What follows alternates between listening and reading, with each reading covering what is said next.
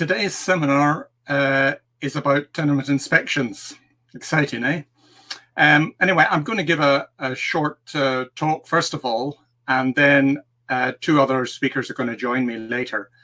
The one thing I want to say, I want to thank Safe Deposit Scotland for funding the training program. Thank you, Safe Deposit Scotland. And also, when you've got questions during the talk, just put your questions in the chat box to the right-hand side. It's quite easy done, and in fact, I'd encourage you to say hello, and so that we know you're there in the chat box. And at the end, we'll try to answer the questions as best we can. So without further ado, I think because the pre-recorded session actually introduces the two speakers, I'll leave it to the pre-recorded session. My name is John Gilbert, and I work with Annie Flint on underoneroof.scot, which is the website which has been set up to help with the maintenance of and management of tenements. And you'll find lots of information there about anything I talk today about. So go there if you've got difficulties. I'll also be talking with Scott Abercrombie, who was from my old practice. He's a conservation accredited architect, and he has got a lot of experience in tenement surveys, and we'll be asking him about what you can expect from a professional survey. I hope that'll be interesting, and he may comment on some of the slides I'm showing today. Also, Victor MacKay of Balmore Specialist Contracts. He's going to be telling me more about drone surveys, a very useful technique, and rope access. We hope we'll get something on that. But the main topics today are going to be, there are 5 different topics: how and what to survey. Now, in future webinars, I hope to cover roofs and gutters, so I'm not dealing with that today. I will touch on gutter problems today, but not in any great detail. When to get a professional survey, obviously Scott will talk about that, although later on we hope to get a webinar on dealing with builders, which is relevant to getting a professional survey. The other topics here: different survey techniques, how long elements will last, and what is the most important. And in the latter case, what is most important, again, another webinar on structural defects and stone repairs. That will come later, so I won't be dealing very much with that. I will touch on some obvious structural problems today, but otherwise those are the topics we're going to try to discuss. It's worth knowing about some of the elements that we're going to talk about today, like the mutual chimney and the mutual skew, which form a fire break between the two properties, the flashing at the joint of the slate or tiles and the skew. Then there's the ridge and parapets, of which there are many different types. The mullion, which is a small slender bit of stone between two windows. Sill and string courses, which help throw water off the face of the stone, quite important. Oriels, which start from the first floor, and bays, which go down to the ground. Obviously, there's certain items you can check from the ground using binoculars. And this is just an idea of the sort of thing you can look for if you step into the street and get your binoculars out. Like dampness behind downpipes, if that's obviously you can see leaks emerging because the stone will be stained, so that is something you need to look at. Also, you get under the gutter and the stone on the chimney head. You want to inspect that both from the front and the rear. And finally, you might want to look at any structural cracks or bulges. However, I would say that if you're doing this or wanting to do any survey yourself, you're better using a professional to do it, even using binoculars, because they'll know what to look for. They'll have that experience. The sort of thing that you would see from the ground are obviously the gutters. Here we have the different types of gutters.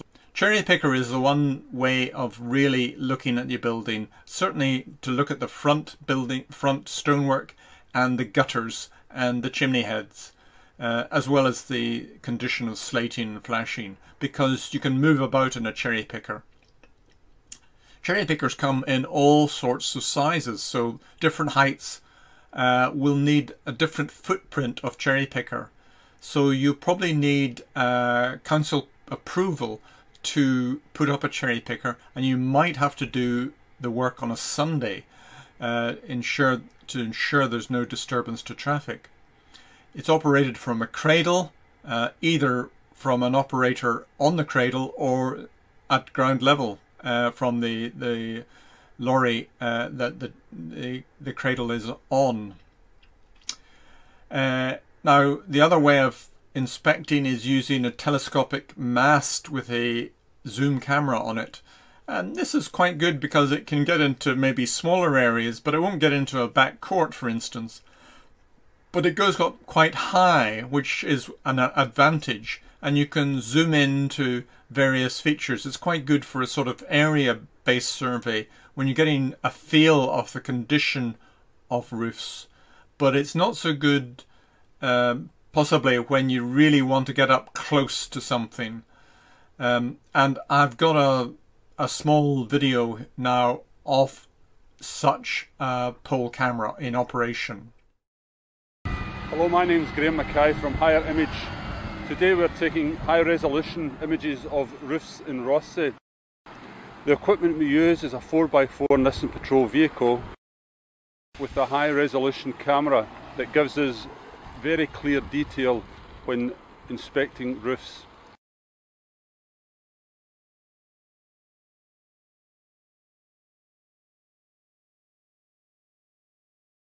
A customised rig that allows the Clark's mast to go to a height of 85 foot.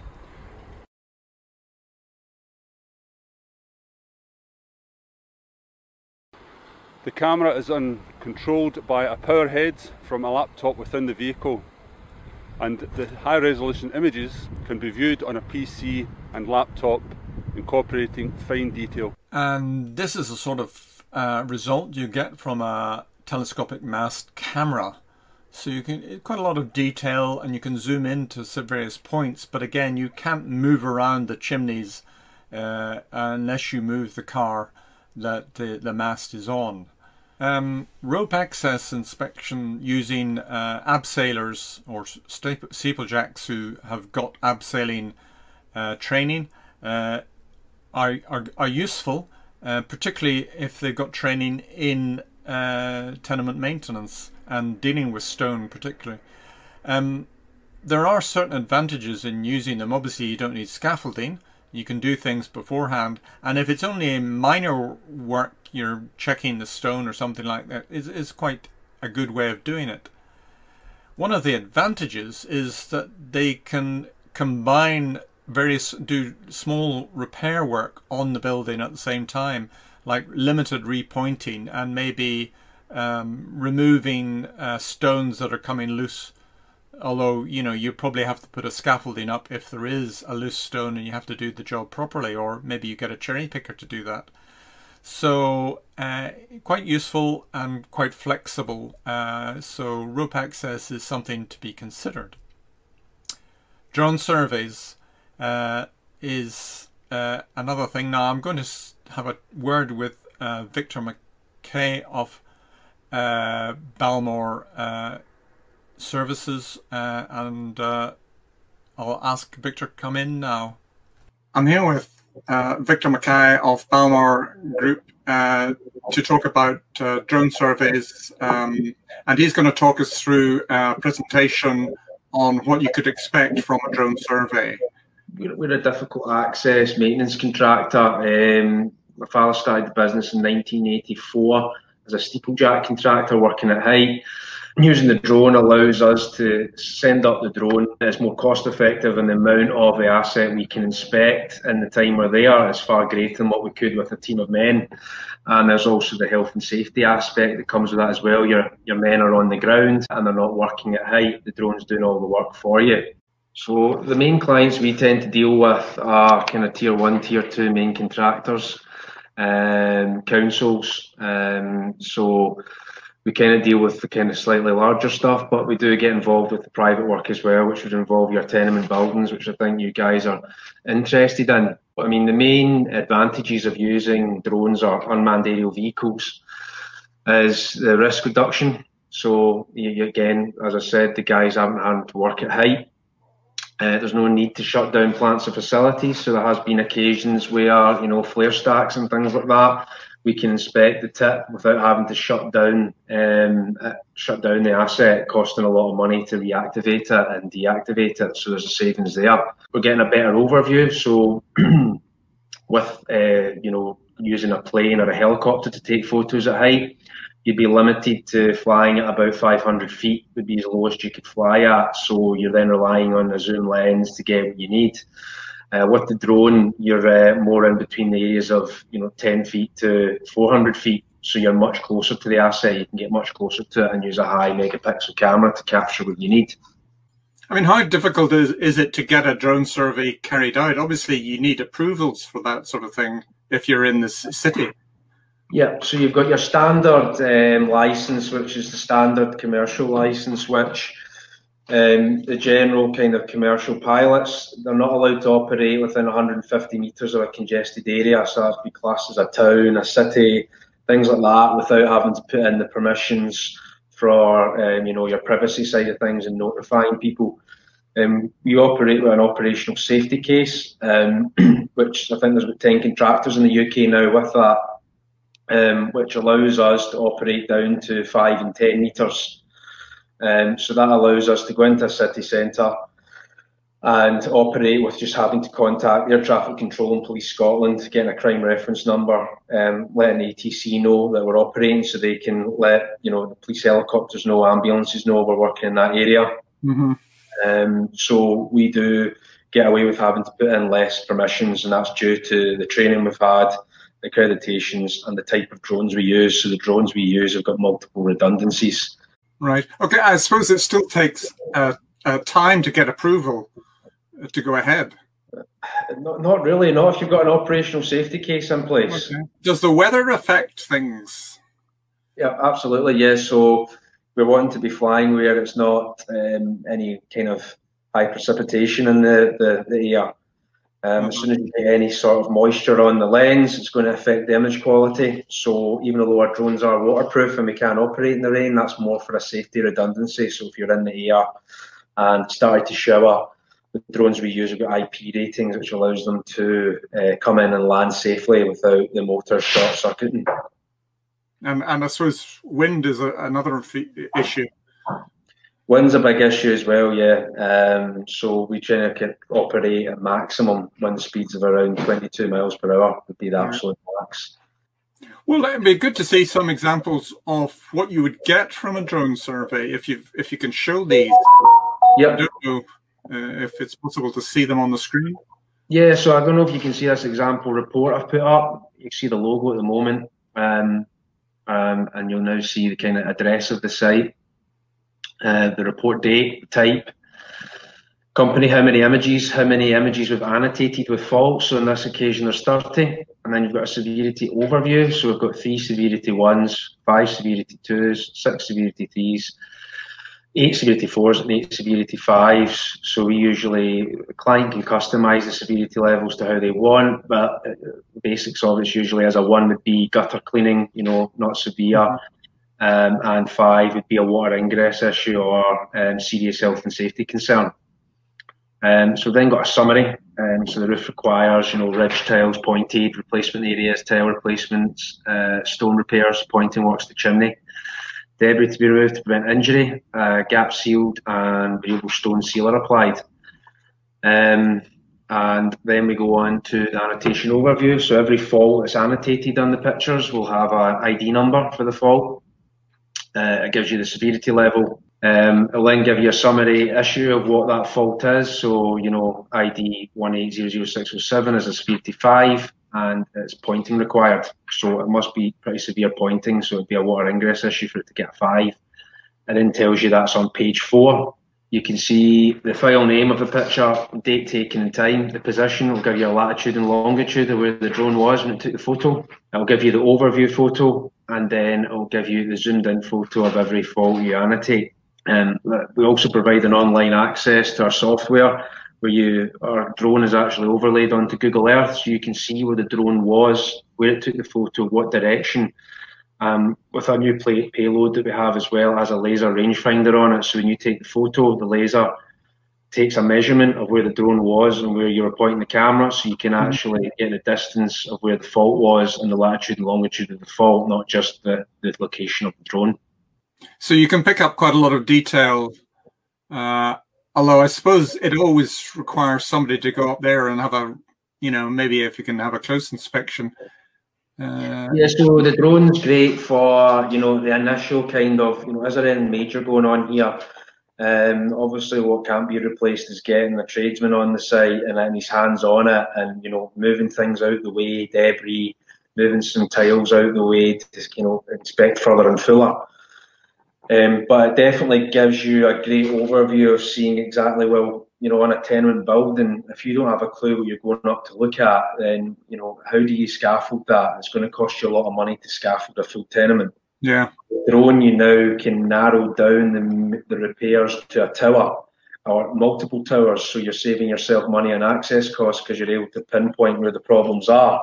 I mean, how do you do stone surveys on the elevations? Yeah, so depending on the location, you know, it's a bit more difficult to do elevation sometimes with tenements because you're on maybe, you know, a road or a public pathway. When we're doing roof inspections, we always tend to keep above the roof. So if anything does happen with the drone, it's going to land on the roof. As soon as you start doing elevations, you're then going into the area of pavements and road closures and things like that. So a lot of the time with elevations, we'll use high-powered zoom cameras from the ground and just do the exact same way as what we would do to the drone if it was safe. But yeah, if the drone was to do and you're doing an elevation, we basically would get drawings of the building and we would zone it in zones and we'd then do it by level so that when you're taking the photos, you can see exactly where that photo was taken. Okay. And I mean, the other thing is, I suppose you do have rope access people, so you could always send up somebody to have a look yourself. I mean, yeah, I see a lot more rope access in Edinburgh, but not so much in Glasgow. We do a lot of work in Glasgow with rope access. You know, we're the kind of preferred suppliers for City Building, Glasgow City Council, and we've got a team kind of constantly doing stuff. But Edinburgh definitely is the kind of full of historic buildings, and it's, you know, it's got a lot of money to spend on these buildings and look after them. And finally, do you use infrared cameras at all? Yeah, we use radiometrics, thermal imaging cameras. So ideal for buildings which are heated and flat roofs. So, you know, the infrared will allow us to see where heat is escaping on a roof, and if heat is escaping, that's where water's getting in. With flat roof membranes, if there is a damage to it and the water's getting into the membrane, you can see the water almost like a kind of puddle on the roof and see exactly where it's kind of coming in from and where it's expanding to, because the kind of insulation layers will actually warm the water up and make the water a different temperature to the water on the outside of the membrane. Yeah, so you have to interpret what you see. Yeah, the thermal imaging is great for inspecting large roofs, large assets, because it's so easy to just do a visual inspection with a drone, and it can be a tiny little item that could be causing the water ingress, and it's very easy to miss that still with a drone survey. So the thermal imaging does pinpoint problems straight away, so that when you do go up to do the visual inspection, you can inspect that further and fuller. Thank you, Victor. You obviously get a limited view of roofs using binoculars, and that's quite useful. but sometimes you don't get high enough to actually see very much. And that's why, you know, getting the scaffolding or rope access or a drone survey is useful. Flat roofs, of course, can be inspected using a rope and harness, as long as there's a trapdoor onto the roof and access is possible. And you get Victorian flat roofs as well. Gutters and downpipes, well, you'll see these from the street, but it's really important to sort of notice the sort of defects you get. With gutters, it's usually at the joint, and you can get rebed the joints quite easily. And then, you know, here we've got on the right hand side one downpipe which is serving two properties, so there's too much water going down that pipe, and with wetter weathers due to climate change, that is a problem. So it's under capacity, and when you get that sort of thing, you get a lot of moisture in the wall, and then you get things like this. Now this is a shot of a bay window, and I think you can see the slight bulge there. Sometimes it's very difficult to see these things, and on the right hand side it's sort of emphasized by taking away what's there, but you can see the bulge. Well, that led to the collapse of that bay, and then as a result of it, everybody had to move out of their house and the front wall had to come down, so it was like this, and it's now about to be rebuilt after, I think, about 3 years. So why did that happen? It wasn't just a storm, it was the fact that the joists that go into the wall were rotten, and the joists have a tying action between the front wall and the actual floors. So these joists go all the way through the building front to back, and they hold the tenement together. So it's very important to keep that external wall dry as possible. Now, walls will get wet in the wet weather, but they should be able to dry out. But if they don't, embedded timber will become rotten here at this joint, and that's very vulnerable. And you also get it spreading to other places. So you'll get wet rot, cellar fungus, certainly in basements and lower areas, which have got a lot of moisture. And you get dry rot. This is just early stage of dry rot in a ceiling. And it's been covered over, so it's very hard to see. So one surveying firm has cotton on to this, and actually they train dogs to sniff out dry rot. Now they can only sniff out dry rot, they can't sniff out wet rot, which is interesting. But I have used them quite successfully in a building. So if you don't want too much disruption, you can use rot hounds and maybe boroscope surveys to check if you think you've got rot. Well, that's maybe one way to do it. Now obviously you can check the ground floor, see if there's a problem with rising damp, and remember that most Victorian tenements had a slate DPC at lower level, and a lot of the time that is covered up by the ground. And here you see in the close where maybe a lot of washing of the close has led to deterioration, or it might be rising damp. But I mean the paintwork is impermeable, so it's holding the moisture in and then spilling out. And sometimes the wrong plaster has been used. If you use gypsum and plaster, it's the wrong type of plaster to use in these places. You can always check the landings of the stairs and the treads, the balusters and the handrails. Make sure they're all secure, nobody can fall through them. And remember the half landings there, they're usually bedded on a timber framework. They might have additional steel supports in them, but there's timber in there as well. You do get cracking in the corner of closes. Maybe this one is a bit exaggerated, but that's what happens. The outer wall falls down through having greater pressure on it, and the inside brick wall is very badly bonded into the outer wall.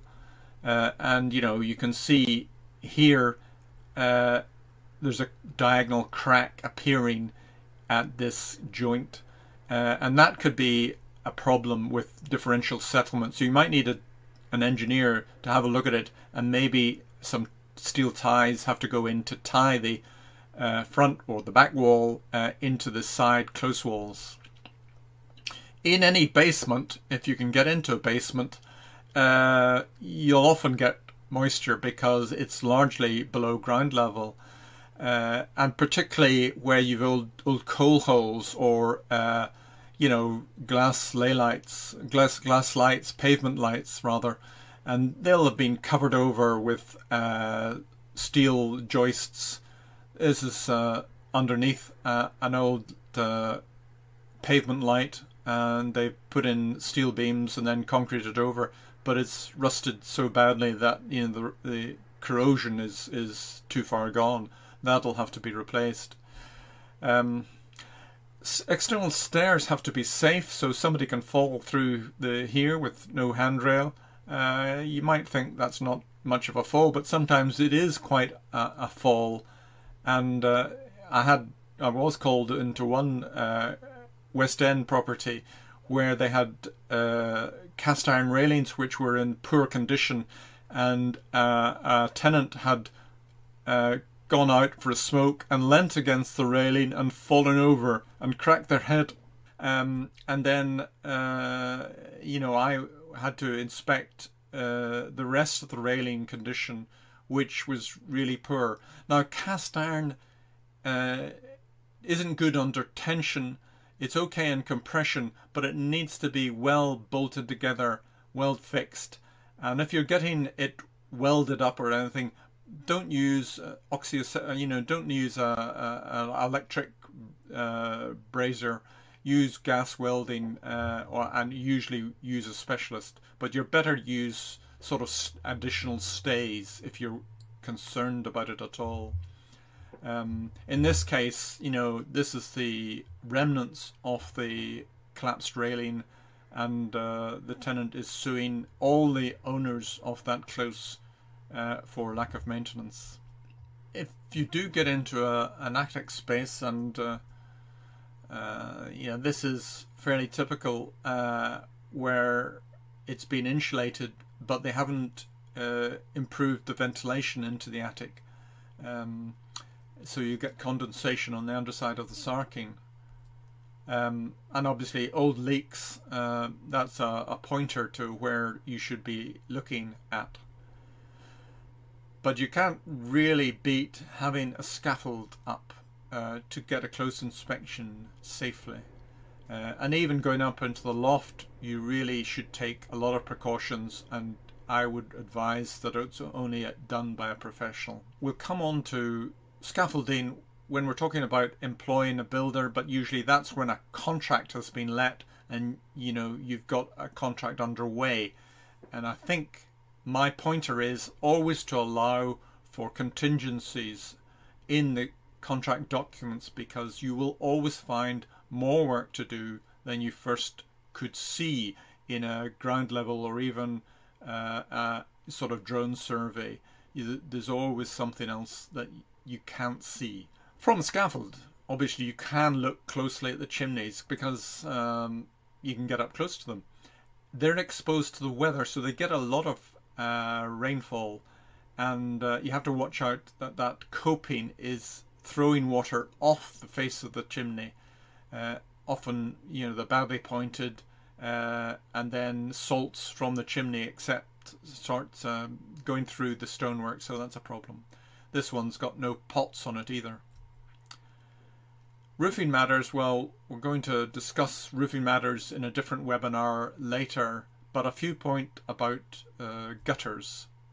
Blockages in autumn are a major problem with leaf blockages. There always should be a safety overflow, and here on the picture on the right you'll see the safety overflow in a parapet gutter, as in on the picture on the left. You'll have the main outlet, and you really need a good sized overflow outlet just above it as well, and you need a big, you know, it needs to be big enough to take a deluge of water if there is a storm. Always clean your gutters. That's the one thing I think is essential. Particularly if you've got pigeons, because pigeon guano allows seeds to start growing into plants, and plants start blocking the gutters. So it doesn't take very long for gutters to silt up, and then they overflow, and then the stone underneath gets soaked. And of course that also goes into the timber, either the roof joists and the wall plates, or the immediate the safe lintels, the timber safe lintels underneath it. You can see in this picture of a cast iron moulded gutter, and it's corroded at the rear because that area doesn't get painted, and then water, when it rises up in that gutter, it'll spill down the back of the gutter and soak the wall plates in the top of the corbel, and that can be a big problem. Sometimes we put an undercloak, oh it says undercook, under the gutter in case that sort of thing happens. Glass fibre gutters are usually not strong enough to cope with snow. And obviously if you've got flashings, make sure they're maintained, because that'll get into the sarking if it leaks, and the sarking will become rotten. Bays and oriels, corners and turrets, you know, they're exposed. And here we've got one that is really open to the elements, and there's obviously been movement in behind there. Someone's been up with some mastic pointed, which is the worst thing you can do. And that leads to water penetration, and that leads to rot in the timbers inside, particularly at bays where you have this thing called a large beam, a large timber beam, which is called a Bessemer beam, across the bay, and that can become rotten, and if it does, usually you have to take it out and replace it with a piece of steel, a steel beam. Again, saturation of the wall is really caused by poor downpipes. Either they're cracked at the back or at joints, or all sorts of spillages occur, which will then soak the stone and leave this green mark. But on the bottom you see this cracked lintel. Well, it suggests there's probably rot inside, because when you get something like that with a cracked lintel, it's likely that the safe lintel has become rotten, so the load of the inside wall, or the timber inside, has sunken down and transferred the load to the outer face of the wall.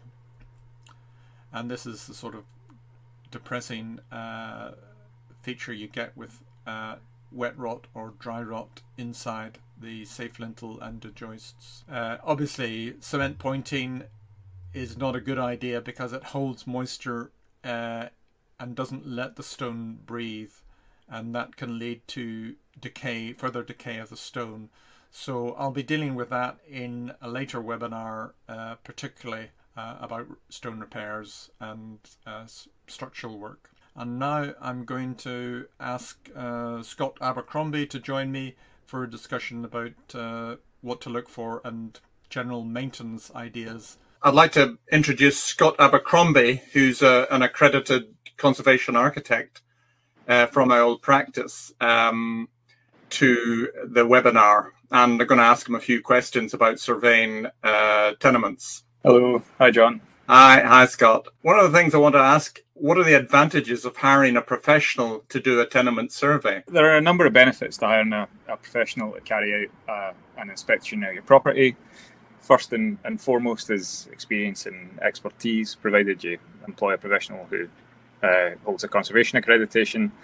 You can be comfortable that the architect, surveyor or engineer that you're bringing on board is suitably demonstrated their knowledge of traditional buildings, their ability to diagnose their defects and specify appropriate repairs for them. Secondly, we're independent of the contractor, so you can be comfortable that we're not setting out to create work for ourselves. Speaking personally, we seek to adopt an approach of minimum intervention wherever possible, although we'll obviously make recommendations for desirable work where it's sensible to carry it out alongside urgent repairs, such as repainting your downpipes when the scaffold's already up. We're also independent of owners, factors, landlords, and so on. So our experience has been that it's easier to reach consensus about the works when you've got an independent report that's been prepared, and it can help to maintain good relationships between neighbours as a repairs project's taken forward. Okay, well, I mean, what would a professional survey, what would you expect it to contain in a survey? Well, so there's a British standard for conservation which sets out the requirements really that a good quality condition survey should fulfil. Annex A to that sets out the conservation accreditation schemes that are currently active in the UK, and what that any professional you hire should really be accredited under. And then Annex B within the British standard then sets out what a typical survey should contain.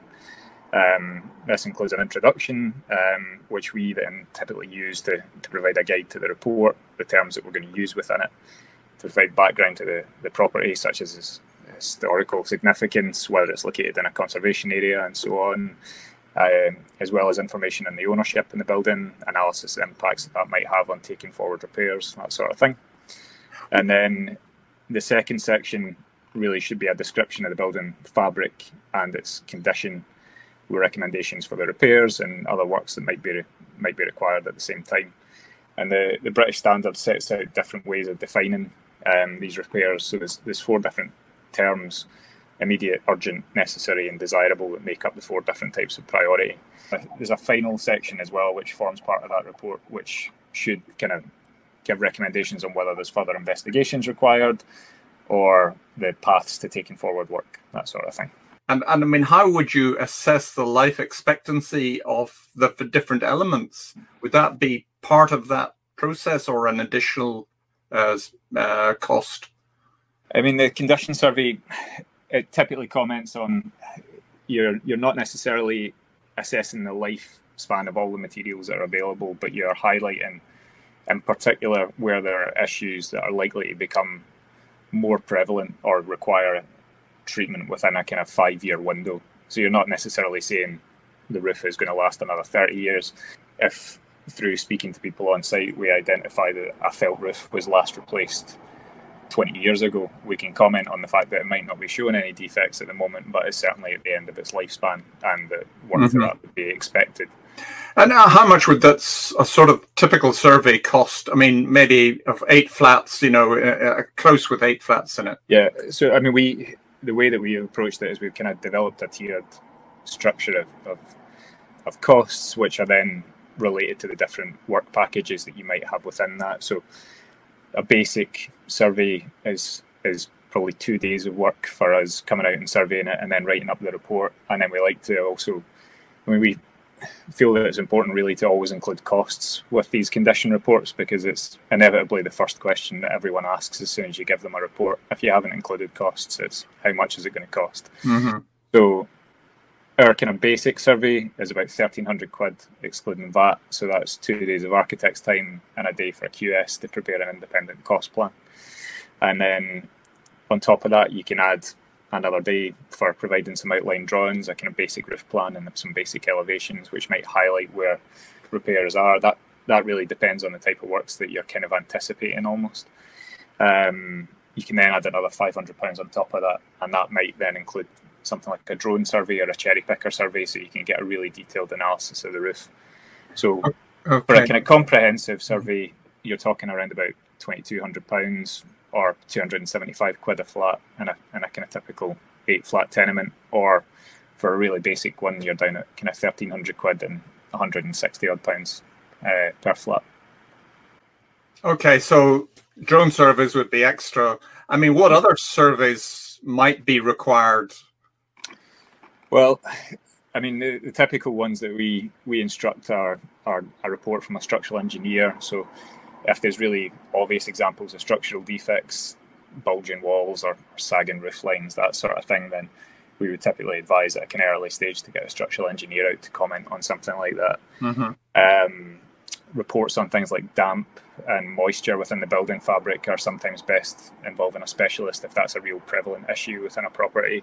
There's also further surveys that we can do, so invasive surveys that might make sense if it's important to know the build-up of a wall, or if it's important to, if it seems like there might be issues with joist ends or rafter ends, and we want to see more about what's going on there. So that could either be with a borescope, or that could be breaking out small sections in kind of discrete areas in order to get a better look at the structure of the building.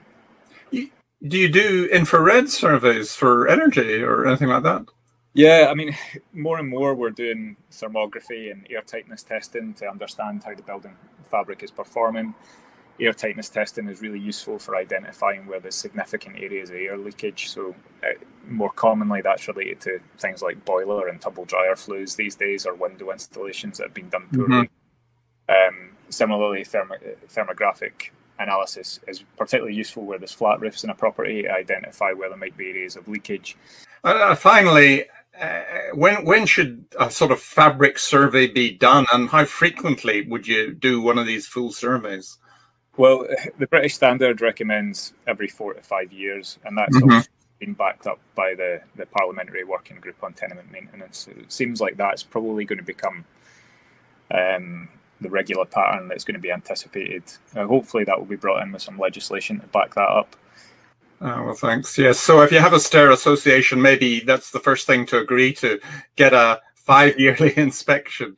Yeah, if you're setting up a common bank account to help pay for repairs, asking people to start paying in a direct debit of 4 or 5 quid a month might be the sort of thing that is an easy kind of way to start getting people on board, and it'll help recover those costs in the long term. Well, thanks very much for this, Scott. I think you're going to join us at the question and answer session at the end of the webinar. So stay with us. Will do. Now I could answer some of the questions. Let's see. Douglas asks, oh no, well, that's not the first one. The first one is paint on cast iron downpipes in a Georgian building, rust starting to show on the upper sides of the soil vent pipe. Yeah, I mean, you will get in unpainted cast iron rust starting, although cast iron can actually last for a very long time. So iron is really quite a rust-proof material. However, it does have impurities, and sometimes that will start to rust. You mainly have to really carefully brush off the rust with a wire brush. I mean, that's the first thing. That's probably more important than any finish, to make sure it is cleaned down properly. And sometimes it's only possible to dismantle it in order to get at it properly. Otherwise, I would think something like a micaceous iron oxide coat over the affected area, and then to prime it and then gloss paint it.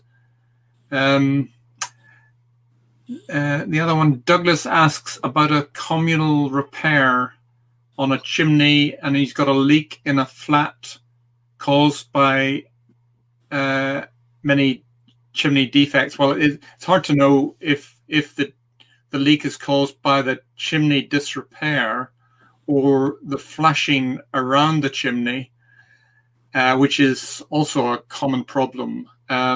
If it's the flashing around the chimney, it might just be your individual repair. But if it's a whole chimney and it's a mutual chimney, you know, it's shared between you and the adjacent close. So it might need to be rebuilt. It depends what the condition of the stonework is. But obviously, if you did an inspection and then sent the report to the other owners and said what you had to do, that's the way to tackle it. It might be just needing pointed up, but it might be something more serious.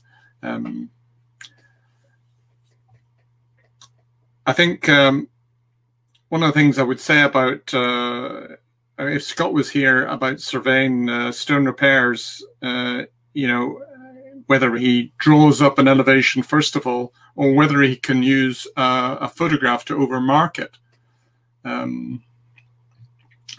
Because I think it's quite possible just to use a photograph and overmark it. Now, I know that planning department sometimes in Glasgow, there's Scott's baby, hello.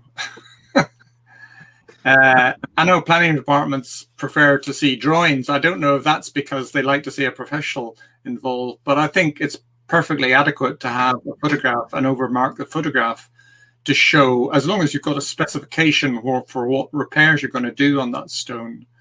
That's the simplest way of doing it, but maybe not acceptable to some conservation or planners.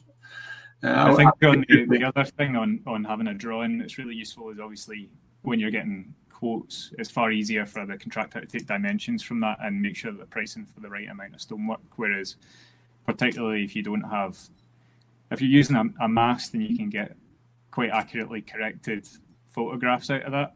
Then overmarking that by all means is really useful. But if you're trying to overmark photos from the ground, it can sometimes be a wee bit more difficult to take accurate dimensions from that, and you might find that you're more likely to get variation in cost once the repairs are actually undertaken.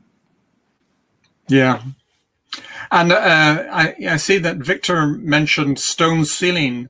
What do you think about that? Yeah, not a fan. No, I'm not a fan. And it's kind of, it's working against the way that the stone is designed to work. I mean, you get kind of brick creams and silane treatments that are in some cases okay for different types of brick, but I certainly wouldn't ever advise that on a sandstone. If anything, all you're likely to do is just trap moisture within the stone. So yeah, and I see that in his report he has a sort of rating system of 1 to 5. Yeah, and he had gutter cleaning as 1. And more serious, what he thought was more serious at 5. Well, actually, I think gutter cleaning should be the most serious thing. Yeah, I mean, technically, so the British standard that we use, obviously, anything that's kind of urgent is considered within 18 months, and it's my view that gutter cleaning really should be an annual thing. So it's kind of a perpetually urgent thing to take place, really. Unless you've just had it done a couple of weeks before the report's been written. Mm-hmm. Yeah, I get why he's saying that, because in terms of the cost implications of it and the ease of carrying it out and the kind of commonplace nature of it, it's not a particularly serious thing from that. So from a seriousness aspect, it's quite minor. But yes, and it should obviously, from, as you say, it is arguably the most important maintenance thing to carry out on a regular basis. Is fitting internal insulation a good idea? I'll ask you that, Scott. It depends on the insulation. So as we were talking about there with how stone's meant to work, obviously that's meant to be breathable. So there are systems out there that are designed to work with the kind of natural building physics of the stone. So in particular, wood fibre is a really good one to use, and is becoming more and more kind of commonly accepted as a material. So companies like MBT and things like that have kind of full systems that you can buy off them, and that still allows the stone to breathe naturally. So you're not creating any risks of trapping moisture, or actually in some cases the risk can be that you're stopping heat getting to the stone, which then doesn't allow water to evaporate out the external surface of the stone. As well, so things like kingspan installed internally can actually cause issues with the external facade if you install insulation that's too thick there. So yeah, insulation is no bad thing, but typically, yeah, I mean we're looking for something that's vapor open and breathable to be installed internally, and and to do that properly, in most cases you're looking at, there's a risk that you have to balance against loss of original details. So if you've got a property that doesn't have any cornices and the lath and plaster is already taken out and all you've got is plasterboard, stripping that off to install a wood fibre system is no great loss from a kind of significance point of view. But if you've got a A-listed property, which the significance of the interior is high, then insulation is something that has to be a lot more considered, and obviously if it's A-listed would require listed building consent. So. I mean, obviously you can use these very thin space therm insulants, and also other systems like Historic Scotland have obviously been more and more experimenting with injecting bead in behind lath as well. Yes. And that's still a kind of vapor permeable system, but it's not one that I think we've tried as a practice and monitored yet. Yeah, yes, maybe more risky. Is there any way easier to clean the back of a gutter other than scaffolding? Well, you have to get at the back of the gutter somehow. I mean, I'm assuming the back of the gutter is high up, so you'll need a scaffold tower at least. I don't know how high the gutter is, but you need access to it. I don't think there's a simple answer to that one. I think internal insulation is a pressing point, and we're going to have a webinar on energy efficiency later in the series, and I'll be speaking to somebody like Barbara from the office about that. But it's obviously not just Victorian properties that get insulated. Sometimes it's more modern properties. I mean, even things from the 60s, 50s, and 60s need insulation. Yeah, cavity insulation can be done in those cases, but you know, sometimes internal insulation is the answer if it's a solid wall. So particularly for stone tenements, yeah, I guess is the answer. No other questions. Oh dear, we put everybody off. Oh, here's a question. Oh, good man, Sarah. Views on replacing lead with fiberglass on the roof. Well, first of all, yeah, if it's going to be stolen, then maybe there's an alternative. There are materials, and I've got this on the roof above here, using a thing called liquid plastics, which goes over an insulated insulation, and it's really quite flexible, but it has to be re-coated maybe every 20 years. So that's one thing to do. And glass fiber has been used in sort of dormer roofs and that sort of thing, but you have to make sure that there's ventilation underneath it. You know, you have to be careful about that, because you get a buildup of moisture condensing on the underside. Just like on a lead roof, you need to ventilate underneath it. The thing about lead, if you really want it to last, lead is the answer mostly, but make sure you have a lead contractor, somebody who's trained in using lead, because so often people say they can do lead, but they actually haven't got the knowledge or the training in laying it. So they might choose the wrong weight of lead. They don't have the right fixings of the lead, or the distances where the joints are, or steps in the lead. All of this has to be done properly. And if you beat lead at any, you can make it thinner and thinner, and that is a problem, make holes in it. So make sure you get the right person to do it. We have a flat in an A-listed building which requires repairs to its lantern. The factor has collected 3 quotes for repair work, but none is from a conservation company. Should we be pushing for this qualification? I think it's not so much that the quotes aren't from a conservation company, it's that who prepared the specification and what sort of design is it? Because I think if it's A-listed, you wouldn't be putting plastic transoms or even aluminium ones.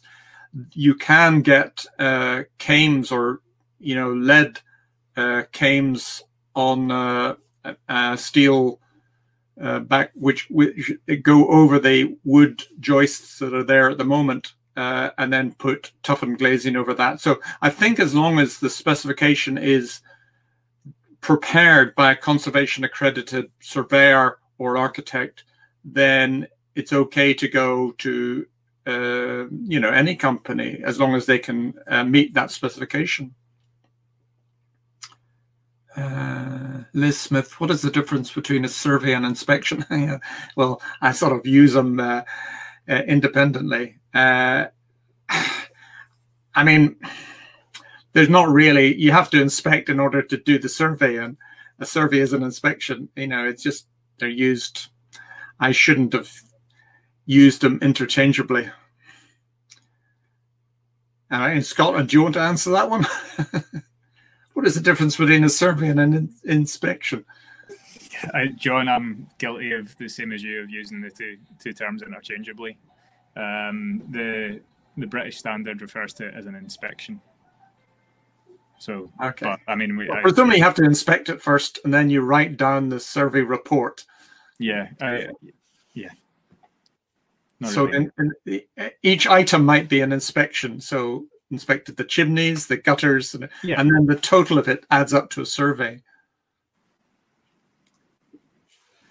Any info on pavement cellars? I suspect they're causing water ingress in my tenement. Yeah, they probably are. I mean, if you've got a basement, then it might be prudent to have a sump drain in the basement with a pump to pump water out, because it may be lower than the drain.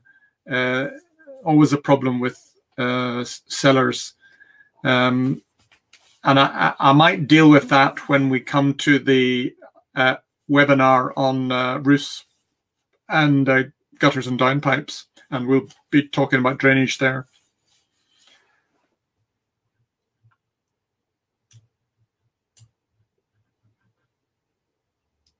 I mean, I think just on the A-listed repairs to the lantern, I'm happy to have a look at the quotes you've been sent, and I'll tell you what I think of them. What's this? Oh, no, that's it. Sarah, info and paper, sorry. Basement flats have DPC, but close has wall damp. Yeah. Well, the basement flats maybe have an injected DPC, and anything below that will be damp. Yes, the walls will be damp, and I don't think you can do much about that. You can tank walls, but it's expensive. And usually if you tank the walls inside, you know, that is so line them with a membrane, you still have to allow the water to get out somehow. So you might have a drain at the bottom of that, and that goes into a sump, and then the sump pumps the water out. So it's not easy, but it is possible. If you're creating a flat out of a basement, then you have quite a lot of work to do. Oh, Scott's gone offline.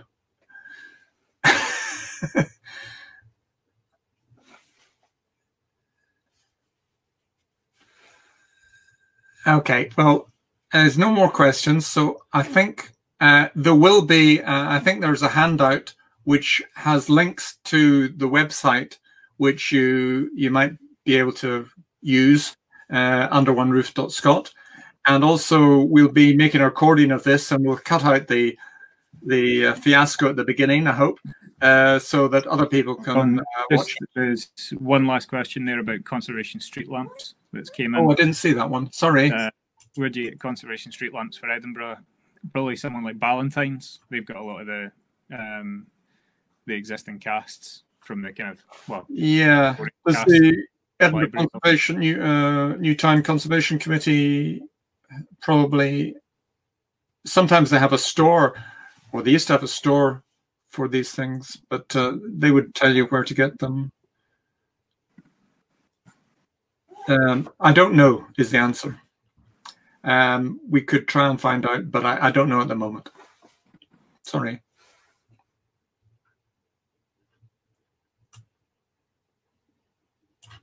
Okay, so I'm going to finish the webinar. Thank you for coming on, Scott. Appreciated. I need someone to talk to. Okay. Okay, Petra, you can come back on and we'll say goodbye. Thank you, everybody, for coming.